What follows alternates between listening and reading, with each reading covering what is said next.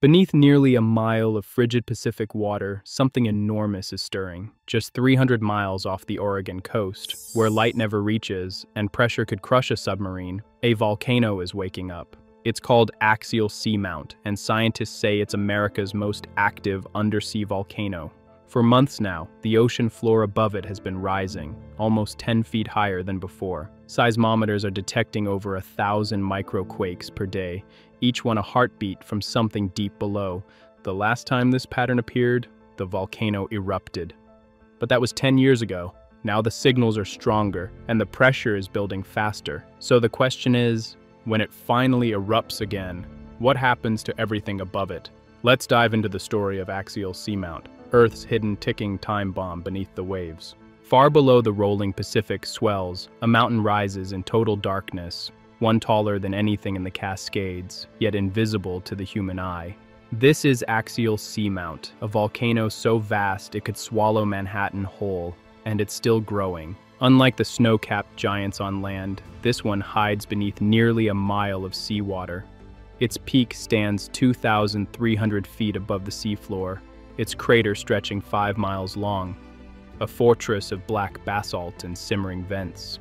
But here's the twist. Axial doesn't just live on a fault line, it sits where two colossal forces collide, the Juan de Fuca Ridge and the Cobb Hotspot, a rare double engine that pumps magma from both above and below. That combination makes Axial one of the most restless volcanoes on Earth, a ticking pressure chamber that never truly sleeps. Every few years, its floor breathes, rising and falling as magma builds beneath. Each pulse is a warning, a heartbeat in the dark ocean that scientists can't afford to ignore.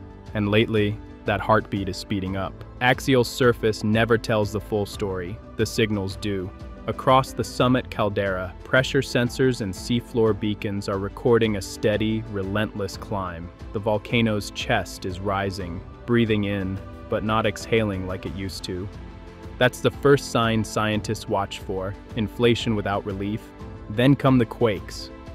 Not the kind you'd feel on land, but tiny fractures, hundreds to thousands per day, snapping through cold basalt like ice under strain. Each pop is energy leaving the rock and moving into the system. The last time Axial sounded like this, new lava crossed the seafloor within days. But the number that worries researchers most isn't the quake count, it's the pattern. Clusters are migrating along the rift zones, lining up with known weaknesses that have broken before. When that alignment locks in, eruptions here don't start slowly, they switch on.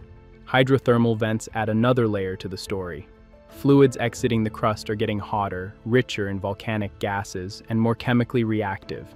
Down in permanent night, white smokers and black smokers pulse like strobes, and tube worms sway in the chemical tide. To biologists, it's surreal. To volcanologists, it's a warning. Magma is influencing the plumbing higher than it did months ago. And overhead, a wire that changed everything keeps listening. The cabled observatory relays live data back to shore.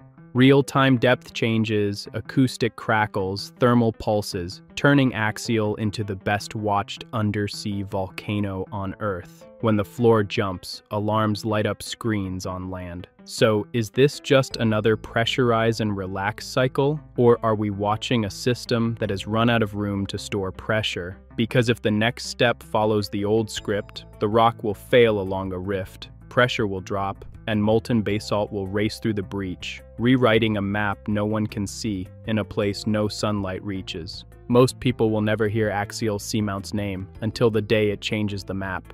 When a volcano this size stirs, it doesn't just sculpt the seafloor, it reshapes the planet's systems. Each eruption pours out enough basalt to pave entire cities, yet every new layer traps heat, minerals, and energy that ripple through the ocean for decades. In the deep, that means chaos and creation colliding at once. Lava flows bury ancient vents, erasing ecosystems that took centuries to form, while new fissures burst open, releasing torrents of scalding water loaded with metals like copper, iron, and even gold. Within weeks, microbial colonies bloom again, proving that life can rebuild itself in the aftermath of fire. But Axial's influence doesn't end underwater.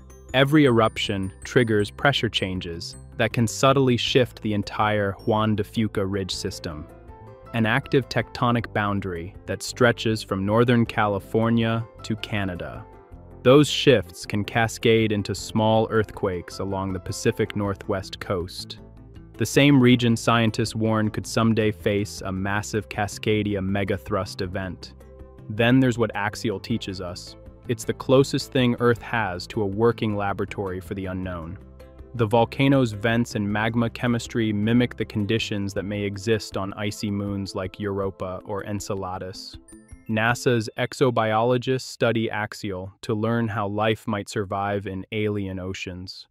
And now, with swelling magma chambers and restless rift zones, Axial isn't just a scientific marvel. It's a natural experiment running out of control. Every reading, every tremor, every pulse of heat is a clue in a mystery playing out beneath 3 miles of water. So what happens if the readings spike past the red line again? If the seafloor fractures wider than before? The last time that happened, the ocean itself began to glow.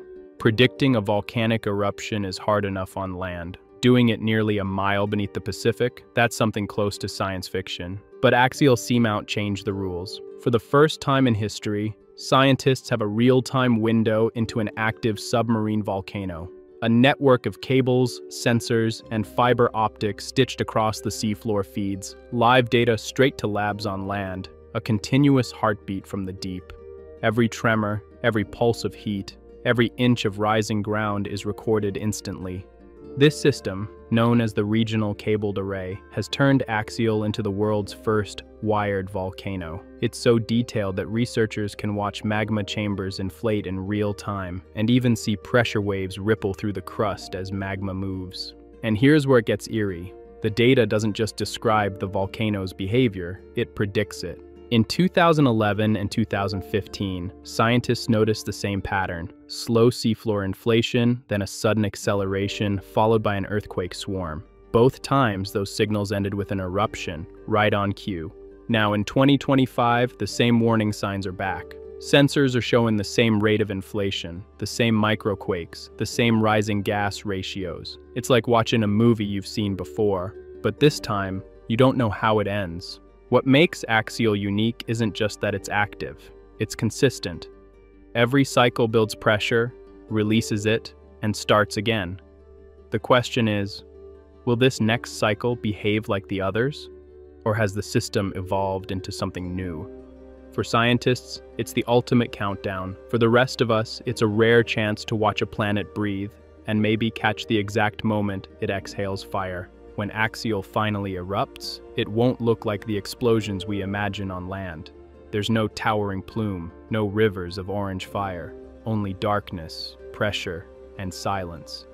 Then, in an instant, the ocean floor breaks open. A shockwave of molten rock blasts through the crust, releasing columns of lava that rise hundreds of feet before being crushed flat by the weight of the sea. Water flashes into superheated steam, metal particles fuse mid-current, and the deep turns into a world of boiling shadows. Sensors will be the first to notice. Pressure will plummet. Acoustic monitors will roar with the sound of stone cracking. And somewhere on a monitor in Oregon, a small line of data will spike, proof that an eruption has begun 5,000 feet below. The lava doesn't stay still.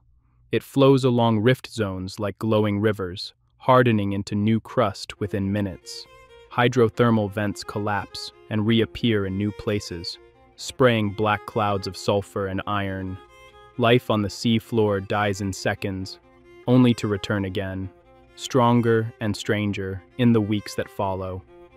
And even though this eruption won't reach the surface, its fingerprints will. The shock can generate pressure waves that ripple through the ocean, detectable by instruments on distant shores. In rare cases, if enough seafloor collapses, it can even trigger small tsunamis. But the greatest consequence isn't destruction, it's discovery. Each eruption rewrites what scientists know about the planet's interior. It shows how Earth builds new crust, how life survives chaos, and how fragile our idea of stability really is. Because when Axial breathes, it doesn't just reshape the ocean floor, it reminds us how alive our planet still is, and how much of it we've yet to understand.